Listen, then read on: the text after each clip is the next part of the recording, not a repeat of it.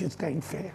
Patients say pharmacists are refusing to give them the drugs they need to control their pain, even though they have legitimate prescriptions. NBC2 investigator Andy Barati has taken dozens of calls from patients in the same boat. He's live in the newsroom to explain how pharmacists are getting away with saying no. Well, Lindsay, the state says this is a consequence of a new law aimed at reducing prescription drug abuse. But doctors say their patients are paying the price. That was back before we moved here from Massachusetts. There's nothing This is our wedding day. Billy D'Amato wouldn't do That's her there, for his wife, Lori, which is an antibiotic. Sodium chloride is heparin, including making her death and that's done daily. less painful. You know, it could be tomorrow, it could be 5 years from now. It's a long, slow, painful death. Lori's battling systemic scleroderma, an autoimmune disease with no cure. She has a pick in her arm that runs into her heart. The only thing Billy can do A bottle of IV drug every morning. is to help her ease the pain. I said, so you're refusing to dispense medication to me, to a terminally ill person? And she said, get out of my store, I'm gonna call the police.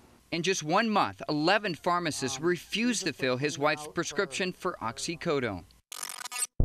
It seems to be spiraling out of control, and I think a lot of times the doctor has been taken out of the equation. Dr. Luis Fernandez is Lori's doctor. Not a day goes by his office doesn't get a similar complaint from other patients. It's frustrating, but you hold yourself back from saying what you really want to say to the pharmacist because you want the patient to be able to get their medication. So why is this happening? Doctors say pharmacists are afraid of getting labeled a pill mill under a new state law.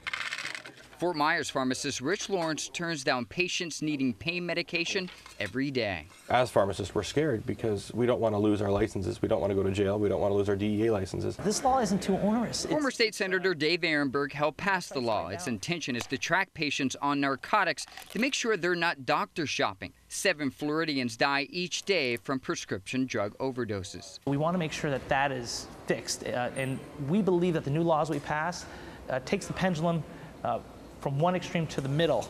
And if that pendulum is swung too far to the other side, we want to know about it. I believe it's a good law.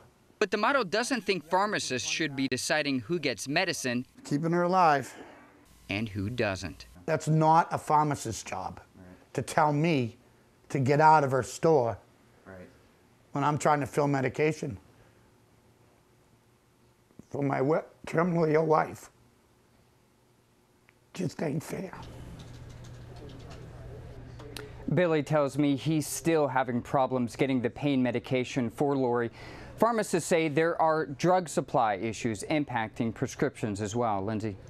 So, Andy, what can patients do if pharmacies decline filling these prescriptions? Where do you go? Well, both pharmacists and doctors say there needs to be more communication. Have your doctor call the pharmacist to explain why you need the medication. And if that doesn't work, you can always report the pharmacist to the State Pharmacy Board. We have that information on our website, NBC-2.com. Lindsay.